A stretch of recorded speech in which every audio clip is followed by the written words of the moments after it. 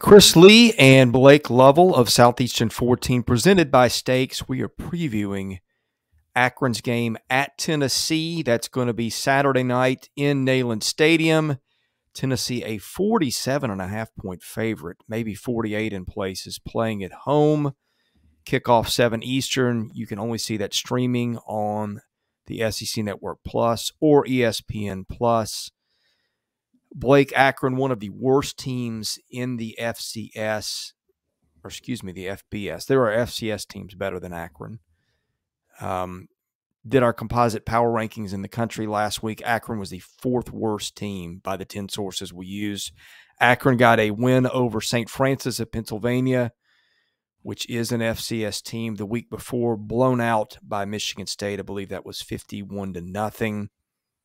The Vols have had one of these games before against a MAC team where they were heavy favorites. That was 2 weeks ago against Ball State. Tennessee covered that one easily. Don't see much to suggest Akron puts up much of a fight in here. And by the way, is just a note, SEC storyline to watch, Akron coached by former Mississippi State coach Joe Moorhead. Yeah, this would be certainly more interesting, I think, if it was still a Mississippi State-Tennessee game here. Like you said, Akron's just kind of, they are where they are at this point. And, I think you talked about the composite poll we had. Ball State was at 116 heading into last week, which Tennessee's already played Ball State. And like you said, Akron was all the way down at 128.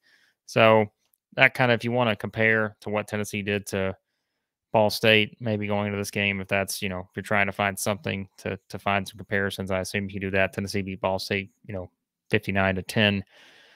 And, looking back, that spread was what? I think it was 37, something like that. This one's 47. So it's pretty ridiculous to kind of see what you get there from a spread standpoint. But here's what we know. Tennessee's offense is pretty remarkable at times. And all the pressure they're going to put on you. And that's what I said about that game with Ball State. The thing about Tennessee is, even when they're up in a game, it's not like they're going to slow down.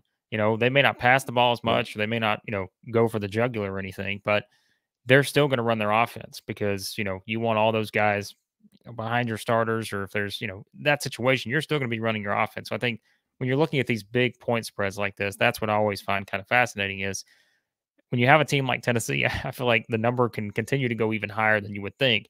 You may look at that and say, well, man, 47, that's a lot of points. But, Tennessee's going to keep doing their stuff. And so I think this is one, we always talk about kind of the schedule and how it falls.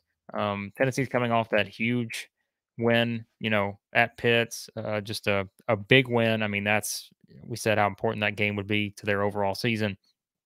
And now you've got this game sandwiched in the middle of the big rivalry game against Florida, the following week. So I don't really see a letdown here from Tennessee because I just think they are just a superior team, and I think they will be able to do whatever they want. And again, like I said, the offense is where you're going to look at them, and they're just going to keep doing their thing. And even if they're a little sluggish, maybe to start things off, they can put up points in a hurry. So, we're searching for stuff here, but yeah, Tennessee should win this game convincingly. So.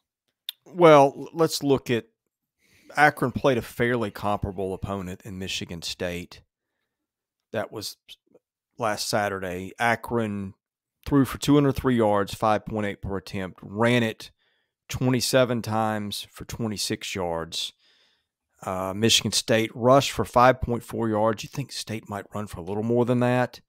Average 7.2 yards through the air. So, I mean, on a play-by-play basis, maybe Akron's defense not as porous as you would think it might be for a team that poor. But I'm sure Michigan State. Look, we're very much reaching here. Well, I was going to say thorough in our analysis, but I also don't think there might have been a State's few offense, reserves involved. Yeah. I don't think Michigan State's offense is Tennessee's offense, so I think that's something to certainly think about there. But like you said, we're trying to find stuff here to make this interesting, but.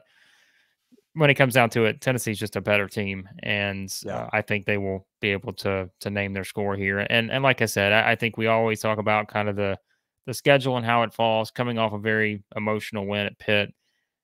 This game sandwiched in between Florida. Could you see Tennessee maybe not be as sharp as you would expect, perhaps, but as I've said all year long, I still think they're the team with the best chance to challenge Georgia there at the top. Although I think Georgia is the winner in the SECs, but I've said I think Tennessee's got a really good chance to be that second team in the East, and this is another game they should take care of business, and then they'll go into a matchup against Florida with kind of a lot on the line there in terms of where the SEC East will kind of play out in terms of the standings by the end of the season. So yeah, I don't know. I mean, what do we take away from Akron's win over St. Francis? There's not a lot we can take away I'll from tell you that. what I take away from it. I'm now aware St. Francis of Pennsylvania had a football team. So there you go. So yeah, I think Tennessee. I mean, look, Tennessee's defense. If you're looking for a storyline to watch here, what does Tennessee's defense look like? Because we said I think that's an area they know they still have to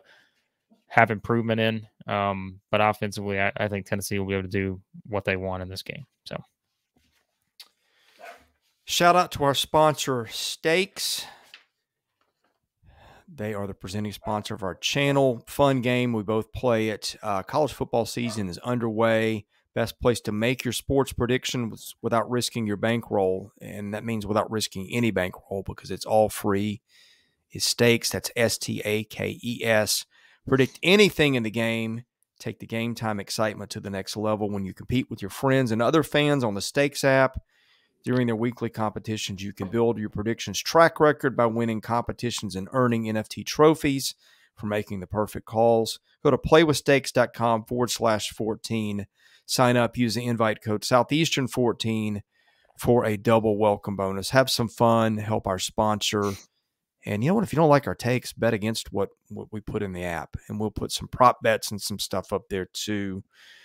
But I always caution anybody in a game like this. You look at Georgia last week, huge favorite over Samford, a name your score game. Georgia kind of takes its foot off the gas, wins 33-0, shaves 3 minutes off the clock. So I hate games like this that are mismatches.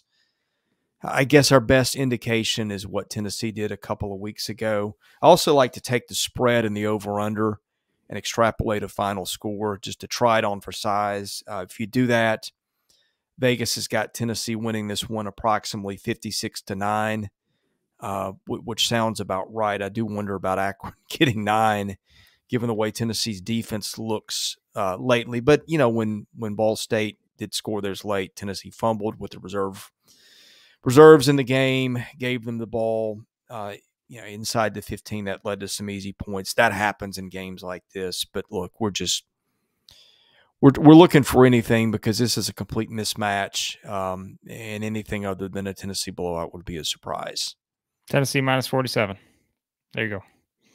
Yeah. I'm not hesitating. I mean, it's Tennessee, their offense. We did this against Ball State. Like, why overthink it? Even if they're slowing down, they're not going to slow down in terms of the pace. And I just think that they should. And the only hesitation you have is the sandwich between Pitt and Florida.